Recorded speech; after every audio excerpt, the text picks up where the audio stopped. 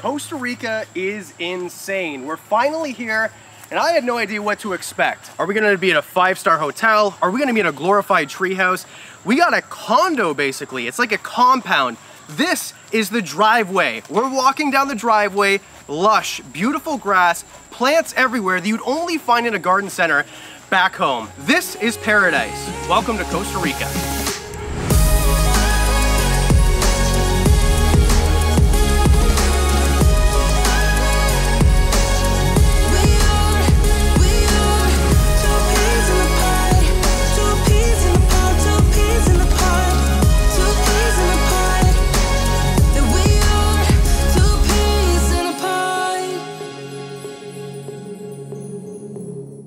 It is no secret that I love dart frogs, and I've got several of them, but this species right here, this is a species of Philobades. You see the mints that I have at home.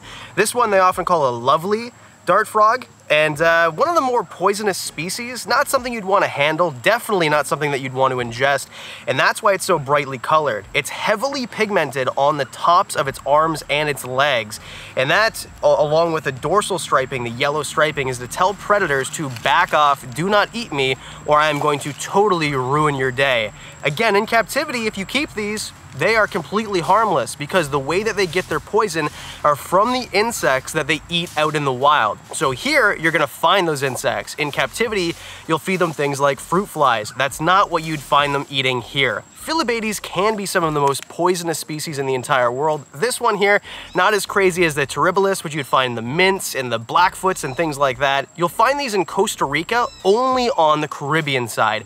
If you go a little bit further south and a little bit further west, you're not gonna find this species of dart frog, and that's why I think it's so cool, and that's why I just got bit by something, and that's why it was one of the bucket list amphibians to find on this tour. Just a cool species of frog.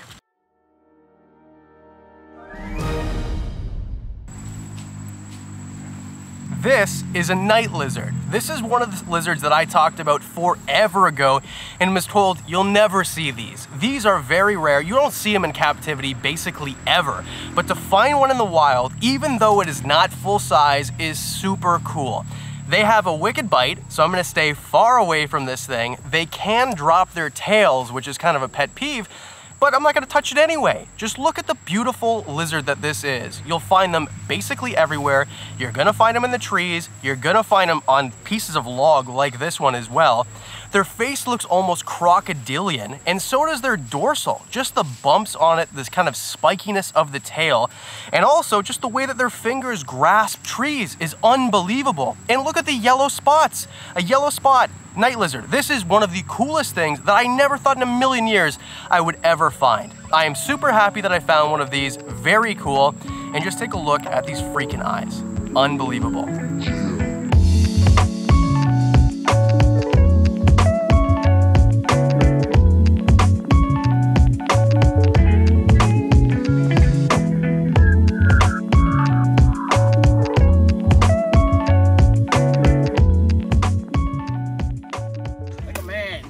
I know what he's saying.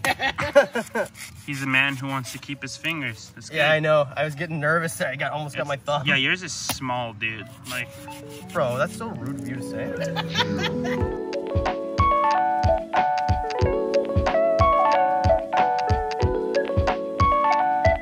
What we have here, Oophaga pumilio, so a red frog with blue legs. This looks like it's wearing jeans, kind of, hopping away from me. We're staring eye to eye right here. So this one here, you wouldn't want to touch it because you don't touch frogs, but you definitely wouldn't want this thing in your eyes, your mouth, your nose, anything like that, because in captivity, this thing would be completely harmless, but in the wild, this thing would be extremely not fun to be in your orifices. That's a weird thing to say on the video. What I'm trying to say here is be careful around poison dart frogs. You'll find these in Costa Rica here, you'll find them in Nicaragua, and then if you go down to Panama, totally blue, you can find a variety of these. Very cool frog. This is about the size that they get, and just overall, one of the coolest species of poison dart frog that you're going to get. Oophaga pumilio.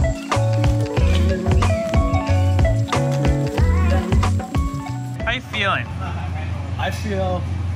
I feel like I got to pet a dog today. Yeah. I got to sit really close to 2 other sweaty guys, which was fun.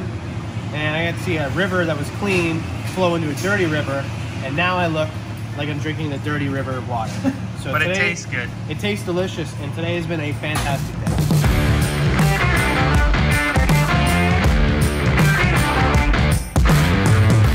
Herping in Costa Rica in the day is one thing, but now it is 6 o'clock, the sun has just went down, and we are ready to go find some amazing animals at night after hiking for like 3 hours.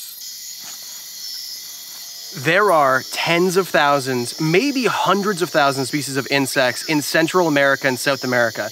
The one I was most excited to see, leafcutter ants. These are going up and down the tree, taking little pieces of leaves, cutting them with their mandibles, bringing them back to where they live, and they're going to take a special precaution to make sure that there's nothing on that leaf that might harm their den, their nest, whatever you want to call it. So they kind of have like a bodyguard on the leaf to prevent hitchhikers from coming back into the nest. A super sophisticated way, the coolest thing ever, kind of like the march of the ants, if you will. And one of the things I remember as a little kid watching in nature documentaries. To be standing here right now is the most amazing thing ever. I never thought I'd get this opportunity. Leafcutter ants are pretty cool. You guys know that I love hog noses. That's what I based the entire channel on at the beginning. This is kind of like a hognose snake, but it's a pit viper. This is the hognose pit viper. Something you find in Costa Rica, they're not always this small. They can get to, well, just around a meter. Of the 17 species of pit viper in Costa Rica, this is one, just because of the name, I was looking forward to seeing. I actually have never heard of this snake ever before, but it's pretty cool.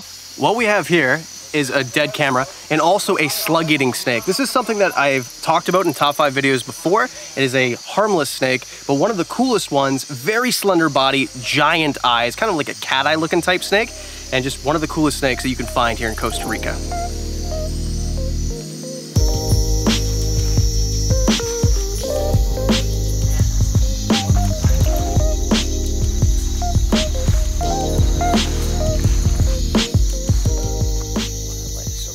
What we have here is what I came here to see. This is a fertilance, one of the coolest venomous snakes on the entire planet, and maybe not the most venomous one that you're gonna find in Costa Rica, but if you're gonna find someone who's got bit by something that is venomous, it's gonna ruin their day, it's likely gonna be a fertilance. They're common, they bite people more than any other snake in Costa Rica. One of the coolest snakes ever, and I hope we can see a little bit of a bigger one because this one is not even close to as big as they get.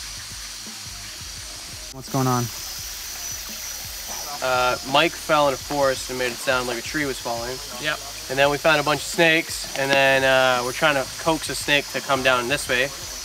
And my battery died. So thank you for filming this. And I lost my flashlight. You did lose your flashlight. This isn't Besides falling, I'm good. Great first day.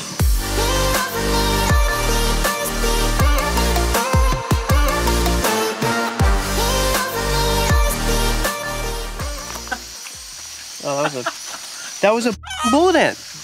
Oh yeah. It was on your foot the whole time? That was on my face. In your face. That was on my face. It didn't sting me though. I'm sure we would have known about it. Yeah. Holy crap, dude. When you think Costa Rica, usually one of few animals comes to mind, you know, sloths, etc. But the red-eyed tree frog. Oh, that was it. Really? You alright? You okay? What was it? It had to have been the bullet ant. It was fuzzy and hard. You were recording, right? Yeah, right there. That was it. Where? Right there. I'm so glad that I have freaking rubber bullets this time.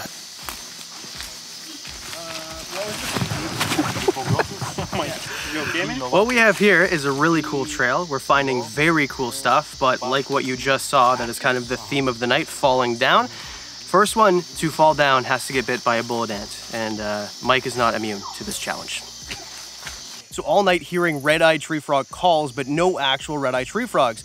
But what we have here is actual red-eyed tree frog eggs. So less than a month from the time that they're laid on the underside of a broadleaf to the time that they turn into tadpoles, and then they're gonna fall into a puddle or a stream or whatever they're laid above, and then they're gonna turn into tadpoles, and then morph into frogs, and then be red-eyed tree frogs. When you think of tree frogs, perhaps the most iconic frog in the entire world, the red-eyed tree frog. We saw a massive eggs underneath a broadleaf just like this one 10 feet away 45 minutes ago, and we found one. These are abundant in Costa Rica, and even though it is the end of the rainy season, you can see these guys pretty much everywhere. You hear the call.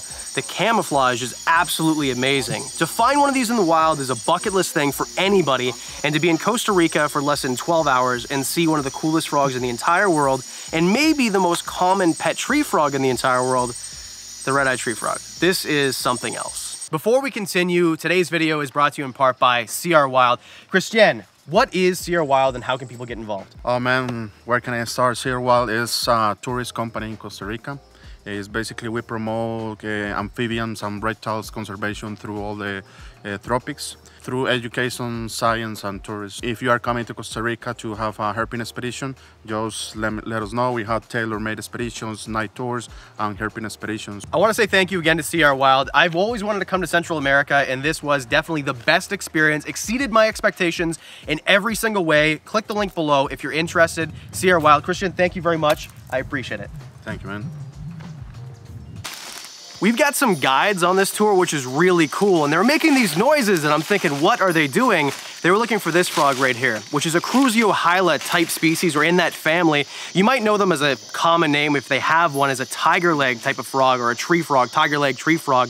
A very interesting species, very cool. One that has a unique call, and it's very cool that you can just call them as a human and there they go. So very interesting to find them this close to the ground. They are a species that you're gonna find in the canopy most often. I can't believe I've seen this frog.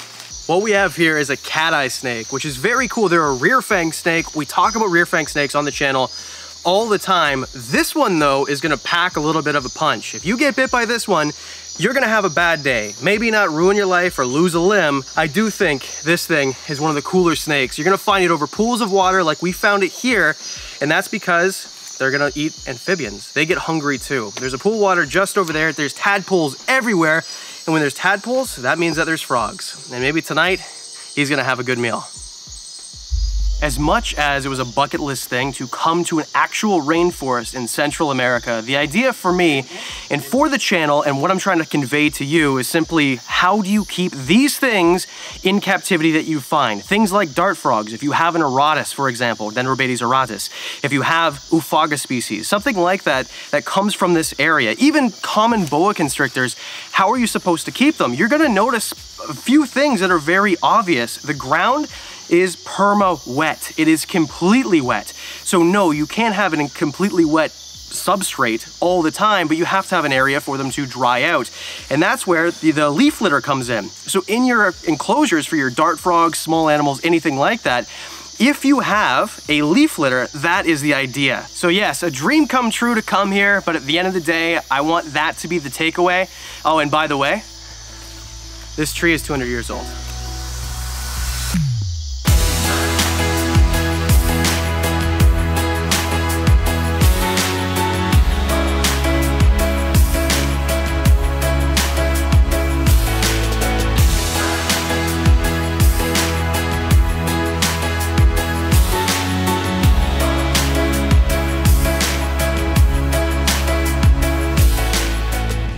Adam, what are you having for breakfast, man?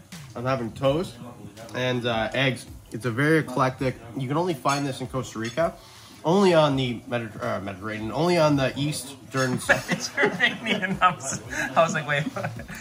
Only on the Caribbean side can you find delicacies like white bread with butter and eggs from a real chicken. I'm very excited to have this meal. I'm very grateful, and hopefully when we get back home, we can find somewhere that also serves meals just like this. Hopefully. What just happened? I think I have ants in my pants and socks and stuff. Oh my god. Oh my goodness. Okay guys, so Adam was literally just standing in that spot with all those ants. And no uncles, not one. I felt they would have been more friendly, I guess. Holy. That felt terrible. That Are you felt okay? Awful. Yeah. That was a whole nest of bullet ants firing with guns. They had guns, all of them. Rapid fire. Gang violence here in Costa Rica on my legs. We've got a trail behind us here, and the way that it was explained to me is there's indigenous people. We're going to enter a gated park, It's private property, and beyond the river that we're about to go to, it is a totally indigenous land. So just like you'd find in North America or anywhere else, no hunting, no farming, no infrastructure, no nothing. It belongs to these people. And they use this trail right behind me here to go to a zip line and then zip line over the river in order to get to where they are, zip line back when they need medicine, food, products like that, and then they zip line back home. It's very cool, very interesting, and not like anything I've ever seen ever before. So we're walking a trail and we see a very familiar face, a shovel-nosed face.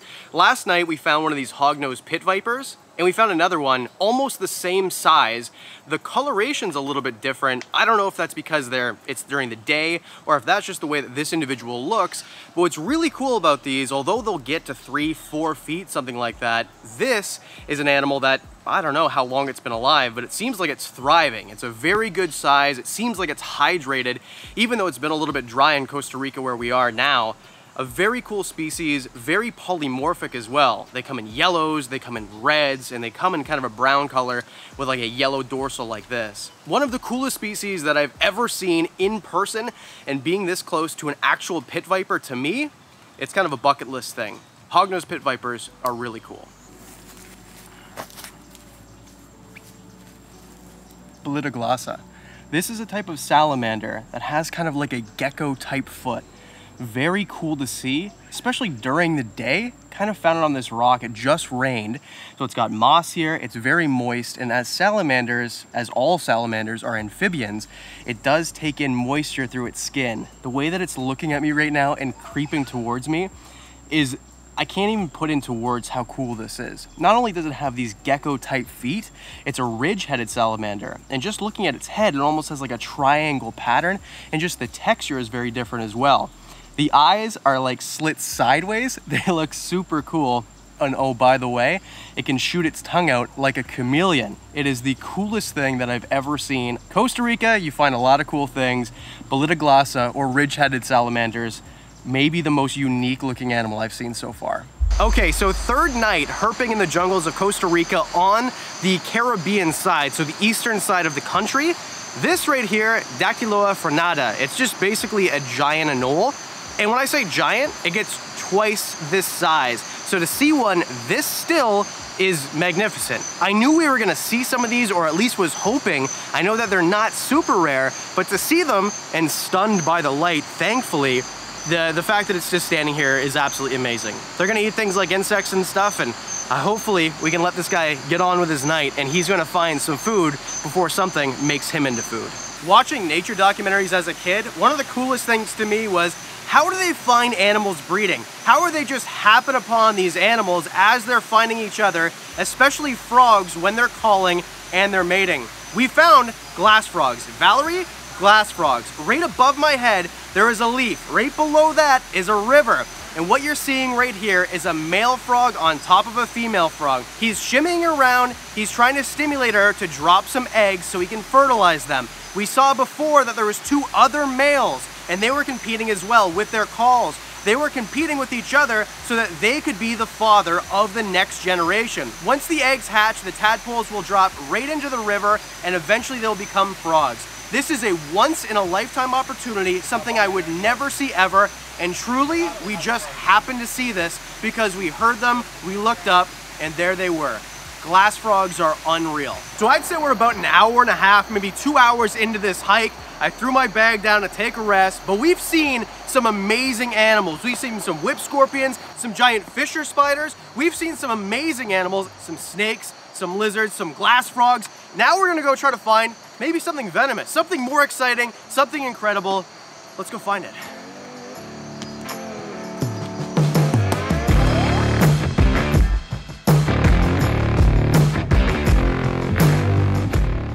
What we've got here is a Diploglossus species. It's a gallywasp is what it is. That's what you're going to know it as. You're going to find these on the ground just like this. What's interesting is you're normally going to find them during the day because they're diurnal. These are going to be found in forests. They're going to be found in several parts of Costa Rica, especially where we are now, which is on the eastern side, the Caribbean side.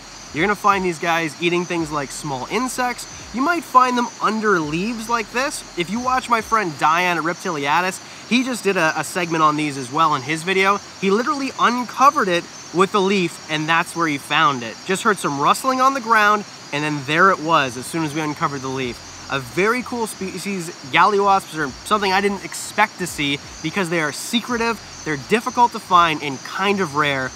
But here it is, right in front of me. What we found right here is what we came here to see. Not many people have seen a Basilisk plumifrons this close up in person. The eyes of this thing look like a dragon. The frill of this thing, which is a crest on its head that goes all the way down its back to its tail, makes it look like a dragon. I would not be shocked if this thing grew wings, flew away, and started breathing fire on the forest. This is the most incredible lizard I have ever seen in my entire life, this close in person. It's one thing to see it in a documentary or a photograph, but to see it this close is a magical experience. Basilisk, unreal.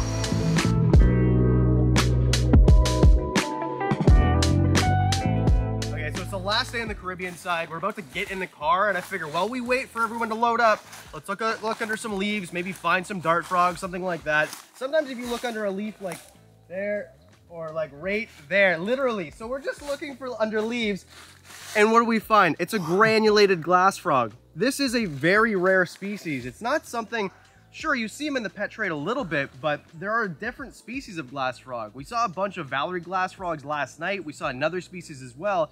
But this one right here, like all glass frogs, the reason they're called that, the underside of them, you can actually see their organs sometimes, their heart beating, things like that. So kind of a tiny frog. We saw some breeding going on yesterday, so there's definitely more happening and more gonna be bred and born in Costa Rica. But to find this right here, just on a whim as we leave, that's pretty darn cool. This right here is Dendrobates auratus. This is something that I keep in my personal collection. We've talked about them before. I have 4 of them together with mourning geckos, which is hilarious because right behind where Nadim found this, there's mourning geckos, which are invasive here. This is a very cool species. This is kind of the size that they get, which makes me excited because the ones I have at home are not full size yet. A beautiful greenish blue and black, kind of the green and black Costa Rican dart frog. One of my favorite species, actually the favorite that I have in my collection because they are so bold, and we actually found this guy in the sun with a UVI reading of something like 7. Unbelievable. Never thought I was gonna see these, and here it is right in front of me. This is one of the more rare finds, not only on the property in the jungle in Costa Rica, but the entire world, because there is nothing like a velvet worm. This is a red type velvet worm. It's got these tentacles right here. It has a mucus sac that runs down both sides of its body, and it will shoot a mucus at whatever it is that it thinks it wants to eat. It hardens, basically like cement, instantly, and then it eats it while it's still alive. This thing is a horror movie in a tube shape. It is one of the coolest things ever, and by the way, I didn't call it an insect, I didn't call it an arachnid, I didn't call it anything like that, because it's not. There is nothing like a velvet worm. It is basically an alien from outer space that eats things alive. I think Stephen King's gonna write a book about these. Thank you for watching this week's episode of Wickens Wicked Reptiles. This was just the appetizer. The coolest stuff we saw was in the cloud forest and the Pacific side, which was the second half of the trip. If you'd like another video, if you want to see all the coolest stuff, the pit vipers, the tarantulas, the toucans, the spider monkeys, all that sort of thing, hit like, leave a comment, let us know you want to see it. Thank you very much, as always, to the Patreon supporters. You guys are freaking amazing. If it wasn't for you guys, doing trips like this would be basically impossible. Patreon got early access to this video. They know about all sorts of crazy things from the cloud forest and Pacific side I haven't shown on the channel yet. For as little as $1 a month, you can be part of the Patreon club too. And because you do videos twice a week, that means I'll see you on Monday.